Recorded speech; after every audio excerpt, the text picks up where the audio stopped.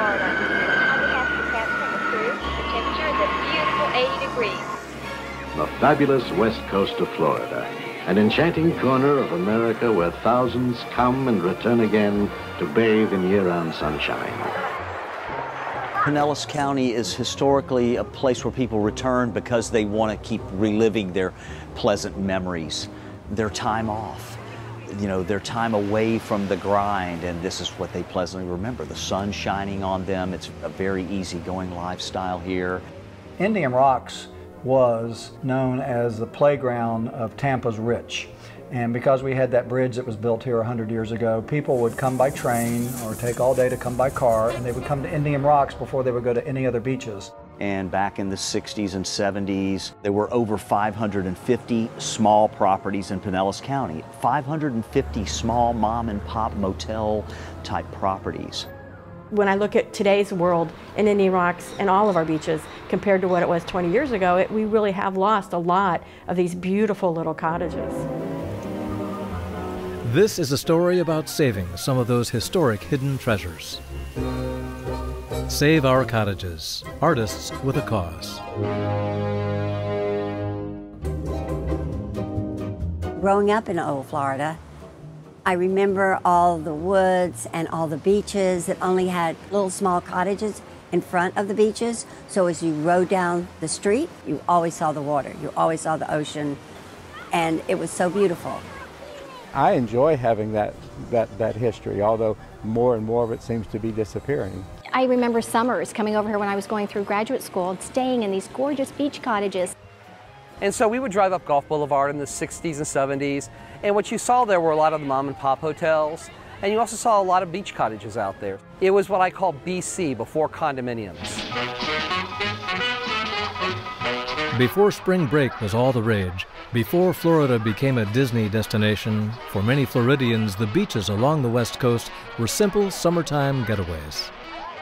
As Indian Rocks Beach began to develop in the 30s and 40s and up through the 50s, people from the north, very often, if they could afford it, built little cottages in the south for them to come to during the winter months. Some of the oldest cottages are built right here in Indian Rocks Beach, and a lot of them. These homes have a story all their own. I always say, if these walls could talk, you know, I love to know the history of the home. Here, Sarah's Seaside, there's 8 cottages here. Some were built, 1910 is the oldest, 1920s, 1940, so they're all a little bit different, and each week we build a community. The best part is when the sun starts setting and then it cools off. I'm from Minneapolis, from Plymouth, Minnesota, and we're here because we just scouted around for some place to stay and really like these small cottages. In the 80s, the condos were newer and shinier, difficult for us to compete with. While some condos have very nice views and nice amenities, some of them look very cookie cutter. The condo kind of became a place you could be almost anywhere, didn't feel special. Whereas a cottage, even if you have cottages that are a similar architectural style, they often have enough unique features that they define themselves as great living places and unique entities. Well, like in all beach communities, they're tearing them down. People are tearing down historic old cottages and building condos. And people buy the properties and they'll either replace a cottage with a bigger house or a condo will come in. If you're a cottage and you have a 10-story condo on either side of you, you really don't get direct sunlight any longer, so you're kind of overshadowed by the big giants on either side. The condos are the Great Wall of Florida. I think she's referring to the Condo Canyon. And when you drive down Gulf Boulevard, all you see are buildings coming up almost towards the edge of the street right now. When you tear down the last small cottage and replace it with the final condo you can fit on the land, you've lost something at the end of the day.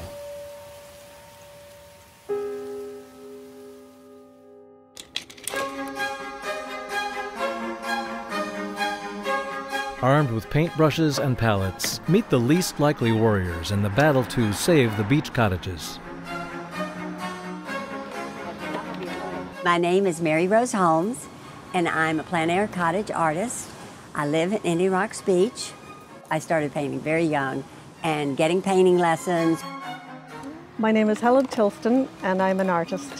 I started when I was about 4 years of age. I grew up in Ireland and we had a farm right by the ocean. About 10 miles was our property. My name is Violetta Chandler. I was born not too far from the Black Sea, which was at that time was Soviet Union, and I'm 5th generation fine artist. When I moved to Indian Rocks Beach 20 years ago, I met Violetta and Helen. We started painting those cottages. We were all painting out together, giving each other advice, critiques, and that's when I started thinking about it. What started as merely a passion for painting transformed into a cause, the artist's style and strokes becoming the voice for the threatened beach cottages. Plein air painting is painting outside. Going outside and painting means that you see the light. You see so many things that you don't see in a photograph. The sights, the sounds, the smells, the atmosphere, the color. You're connecting to the nature. You're part of it. They're great for the community because of the way they're visible in such a stylish way and sort of a mysterious way when people see them on the side of Gulf Boulevard with their easels and their flowing clothes, and people are like, who is that and what are they doing? They're just really gentle people that want to preserve what these cottages are. Violetta and Helen are painting, and this man stopped as he drove by, and Violetta was painting a really big painting. He could see it from the road. He said, where is that? I want to go there. And Violetta said, you're here, look. And he was so cute. He said, you've taken the fog off my eyes. Those cottages that we first started painting, they were supposed to be demolished. They were trying to get the community aware that we were losing so many of our cottages. The city of Indian Rocks Beach was given variances for each cottage that was demolished. Those are the ones that we painted the most from every angle, every perspective, from every possible size of a canvas. We went to 3 cottages here that were getting ready to be torn down. So we were painting like mad. The developers were coming. Painted verticals, painted horizontal, painted triptychs, we painted singles. We've done all, and those are still there, and they're still gorgeous. And that's really how they became well known, as the Save Our Cottage artists.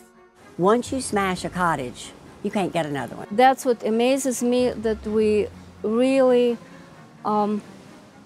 opened eyes.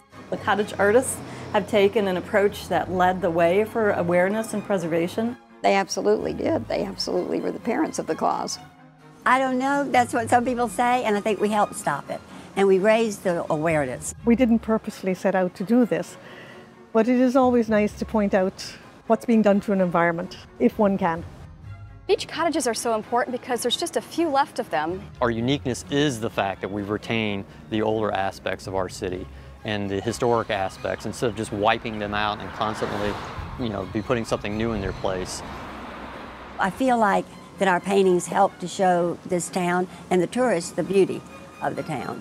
Plein air cottage artists, keep on painting. We'll be grateful to them forever.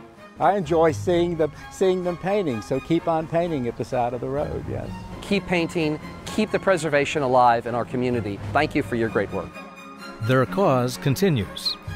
Learn more about preservation and the artists by going to the documentary website, saveourcottagesdoc.org.